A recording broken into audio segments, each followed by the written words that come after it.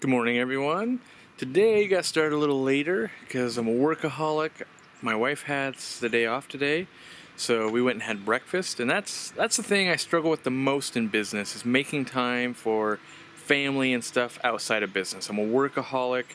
Everyone around me will agree to that I'm always working, and that's both to my benefit and my downfall. You know, it hurts personal relationships, makes me excel in business. So, I'm going to be trying to work on that as much as I can over the next years, year, 2 years, something like that, just to make sure I am taking time away, because I do realize doing the daily vlog only entrenches the must-work thing more. Like, I have to get content out even more so than I was. So, I want to make sure I take, breakfast with my wife, stuff like that, seriously. So that's what I did. It's like 11:30 right now, so getting started a little late, even though I got up at 8 a.m., answered a bunch of questions and comments, stuff like that. But let me show you what I got going on and what we're going to do today. So first thing, we had to get up early. Not that 8 a.m. is that early, but I had to be ready for the fence people to install a fence, which is nice. This is part of the business. I had this gate put in so that I could get rid of my rinky-dink gate that was holding my dogs back. But if I'm going to be driving to and from the fish room like every day at this point, this thing, the way it works is just so, it's got these little things that come apart, and this would take 10 minutes every day coming and going to get this done. So now I can, we had this gate put in, and we'll be able to just swing it once it sets. We ran a snafu here of when they drilled down. I don't know if drilled down is the right word. Basically when they went to set this post, the foundation of the house came out to like here. So they had to delay it by a day, take this post, and weld it so that it had a curve, So basically, it gets set in the ground, then it has to come over, then it has to come up, so that way it's tight against the house. And so yeah, gotta let that set. That's why the gate's not closed now. It's got to set for at least a day before we can let the gate be up against it.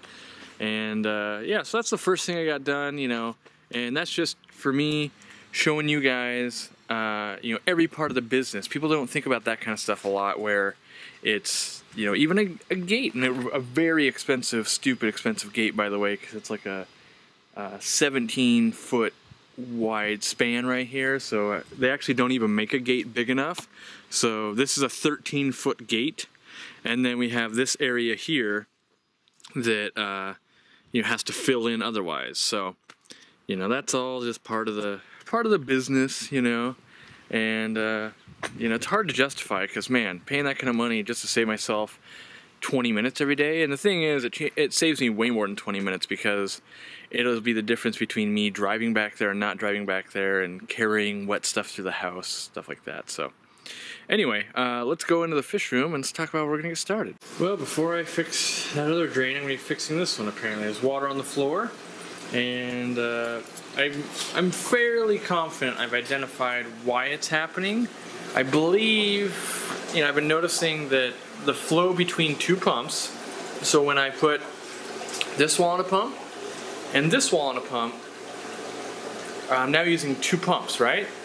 I think those two pumps in conjunction can overwhelm that system, the drain system I have, if I have water coming in from my other totes as well. So what I need to do is I need to spend some time and make sure I stagger all of them. So it means I probably need another timer, so I can have each of those pumps go at different times, and then I want to make sure it's staggered enough with the auto water change on the totes as well. So I gotta do all of those things so that instead of having up to 3 drains draining at one time, I just have only one ever, and I think that'll fix the problem. But for now, I gotta grab a shop vac and vacuum it up. And here we go.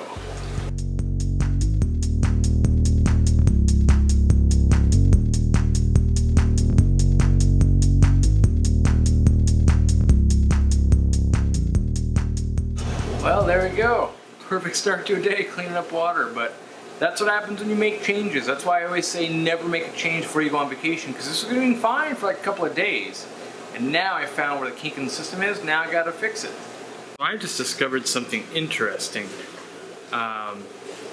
With the sump pump, so I'm out, draining the vacuum from just getting all that water, and I come out here, and this thing's just been flowing at this rate for like 5-10 minutes, I swear. Like, I've been looking down here going, okay, yeah, some water, because we just ran the sump pump. It's going into my yard.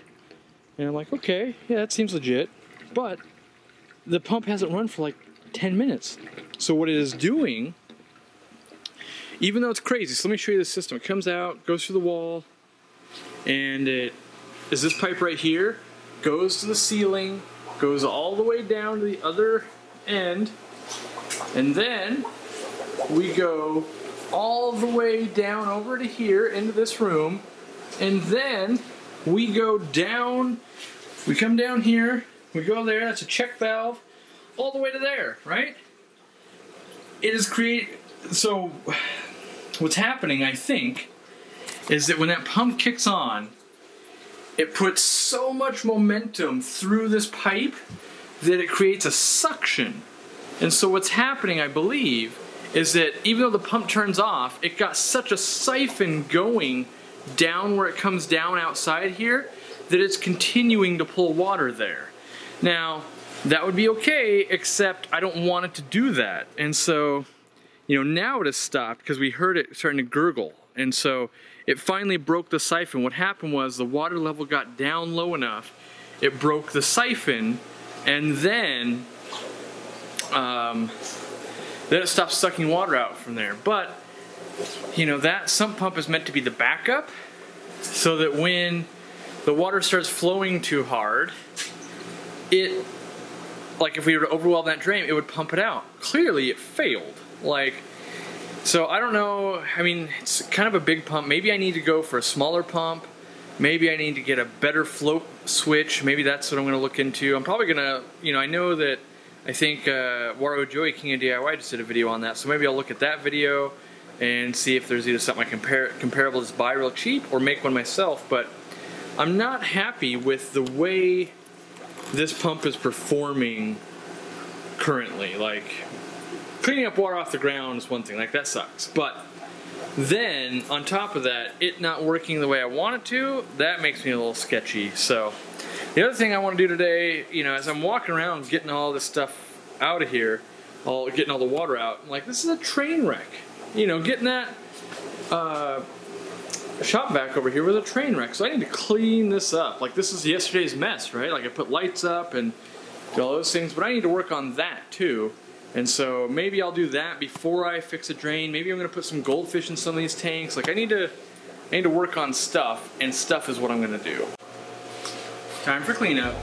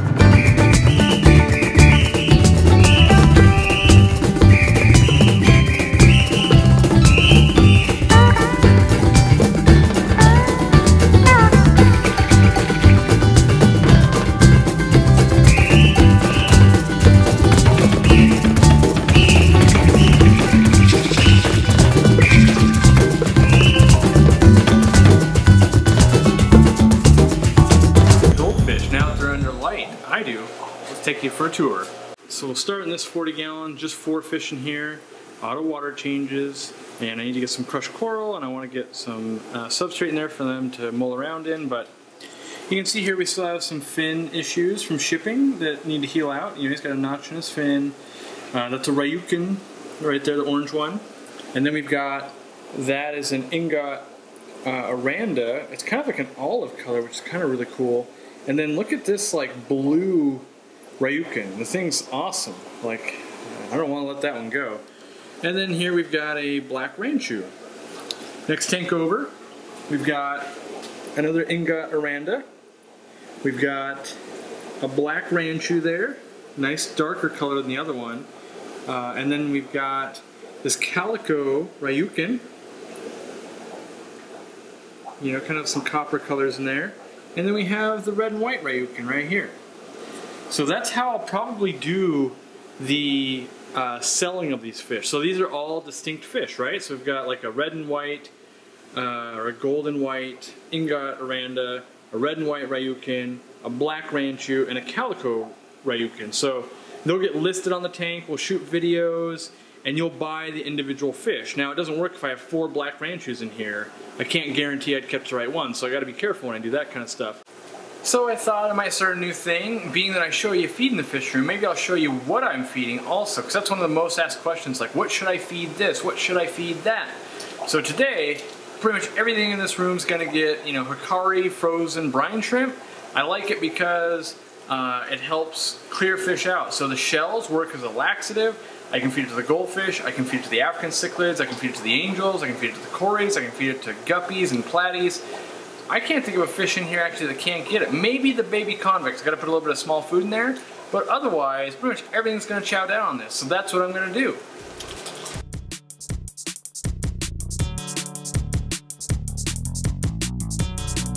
Just a by the way, package number 2, that's how much I believe in feeding good food, is that it costs me quite a bit when you're feeding out a couple whole packages a day, but I swear it translates to growth, healthier fish, better color, and I'm not willing to give up on any of those. So that is why my fish are going to cost more to my customers at the store and stuff like that, but I'm not willing to compromise quality for myself or for my customers. So back to feeding.